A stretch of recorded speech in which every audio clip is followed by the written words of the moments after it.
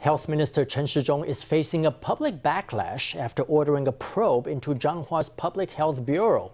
Changhua health officials are believed to have violated the central government's protocols for administering COVID tests. Last week, the Changhua authority tested a youth who did not report any symptoms of COVID-19. That test turned out positive.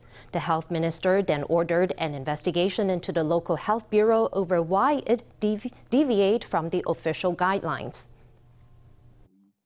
所以我们在第一个时间，我会觉得就是说，是不是这中间产生了什么样的一个漏洞？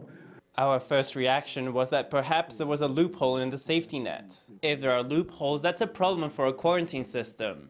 The Central Epidemic Command Center has to be able to have a full grasp of the situation. The probe from the Government Ethics Agency is not a criminal investigation. I don't want this issue to be turned into political fodder.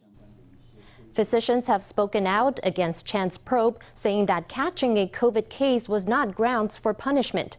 Chen said the probe was not a punishment, but a way to get more information about the case. He emphasized that asymptomatic carriers have a very small viral load and pose little risk to others.